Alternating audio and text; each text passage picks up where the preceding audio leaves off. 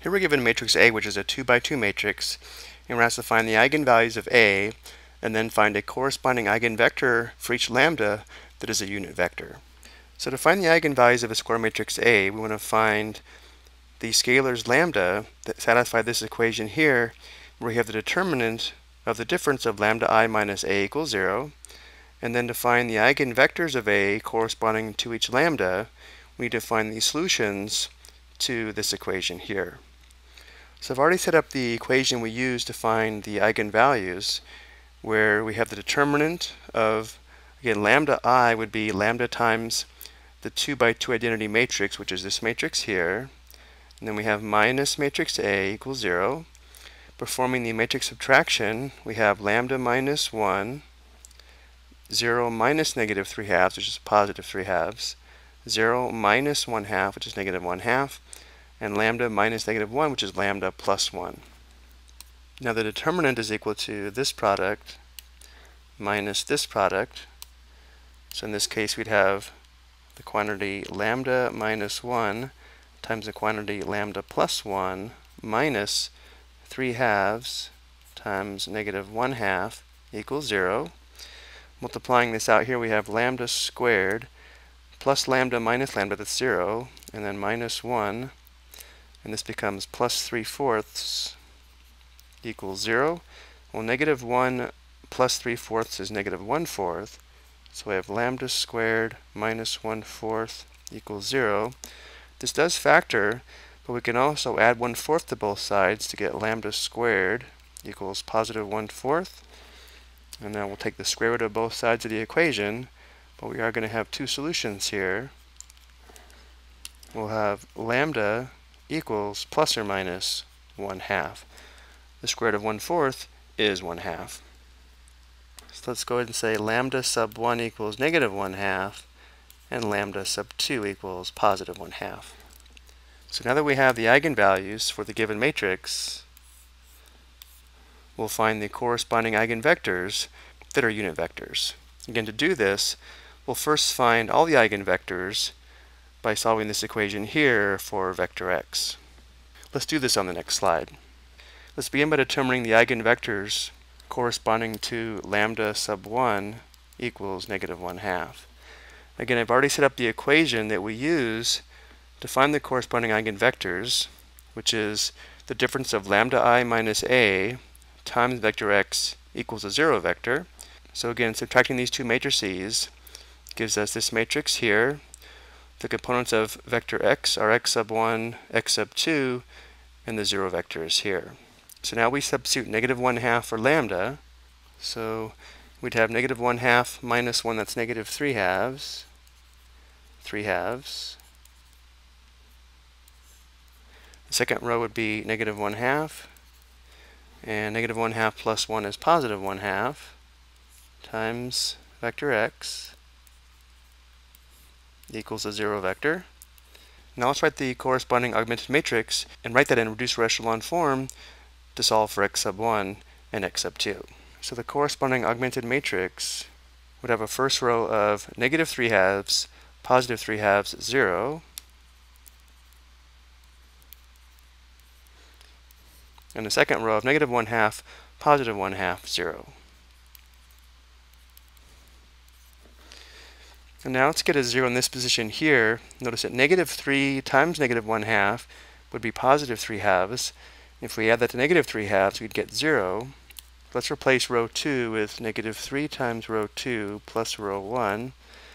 Let's get a leading entry of 1 here by replacing row 1 with negative 2/3 times row 1.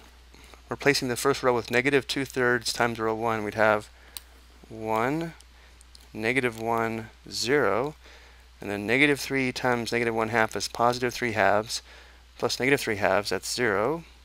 Negative 3 times 1/2 is negative 3 halves, plus positive 3 halves, that's 0, and then we have 0. So as expected, we have a row of zeros, which means you do have an infinite number of eigenvectors corresponding to lambda sub 1 equals negative 1/2. But the first row indicates that x sub 1 minus x sub 2 must equal 0. So this also tells us that x sub 1 must equal x sub 2.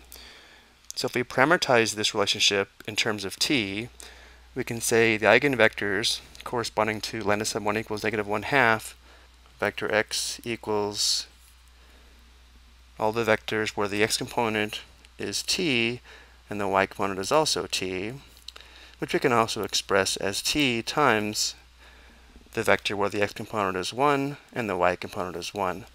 But remember, the eigenvectors can't be the zero vector, so we should say t can't equal 0. But this doesn't quite answer our question. We do want to find a unit vector corresponding to lambda equals -1/2. So notice how if we let t equal 1, we would just have the vector 1, 1. So let's say one unit vector corresponding to lambda equals -1/2 would be equal to vector x divided by the magnitude of vector x. Again, where t equals 1, the vector is just 1, 1, and therefore the magnitude would just be the square root of 1 squared plus 1 squared, the square root of 2.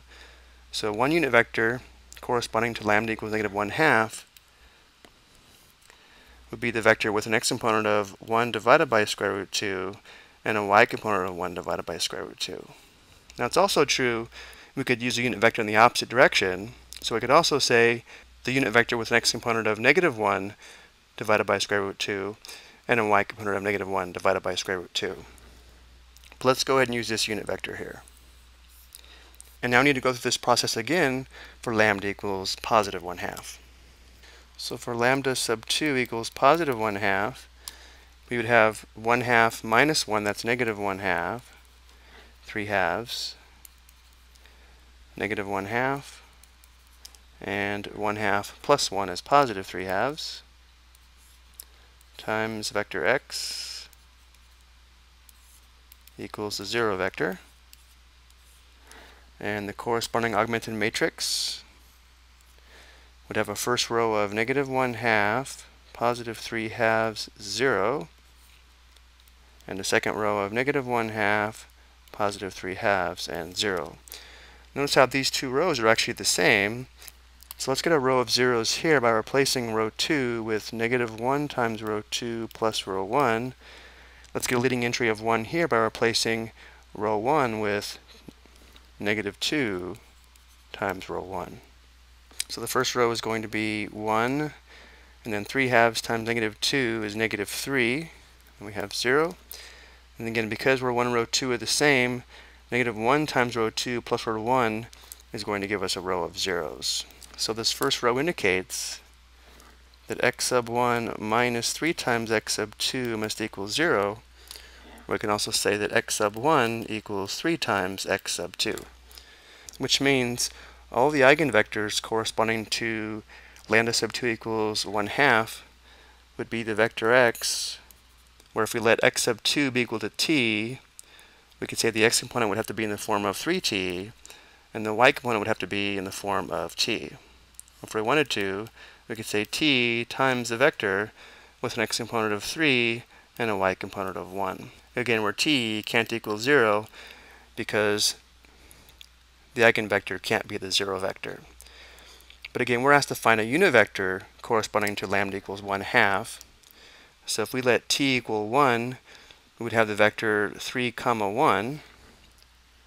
So again, if the unit vector is equal to vector x divided by its magnitude, let's say when t equals 1,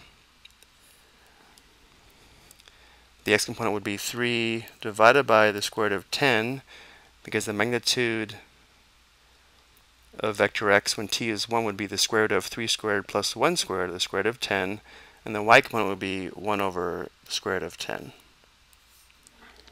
Of course, we could also give the unit vector in the opposite direction. So we could also say the unit vector with the x component of -3 divided by square root 10 and a y component of -1 divided by square root 10. But it only says give a corresponding eigenvector that is a unit vector. So we'll go ahead and give the final answer in this form here. So to summarize what we found the eigenvectors of matrix A where lambda equals plus or minus 1/2. I think I interchanged the subscripts here, but I think you get the idea. where the eigenvectors corresponding to lambda equals 1/2 are in the form t times the vector with an x component of 3, a y component of 1, where t doesn't equal 0. We can also say the eigenspace corresponding to lambda equals 1/2 is given by the span of this vector here, where a unit vector with t equals 1 would be this unit vector here.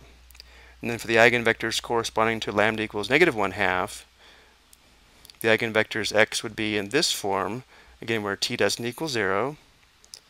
We can say the eigenspace corresponding to lambda equals negative 1/2 is given by the span of this vector, and a unit vector when t equals 1 is this vector here. Remember, for the unit vectors though, we could also give the unit vectors in the opposite direction. I hope you found this helpful.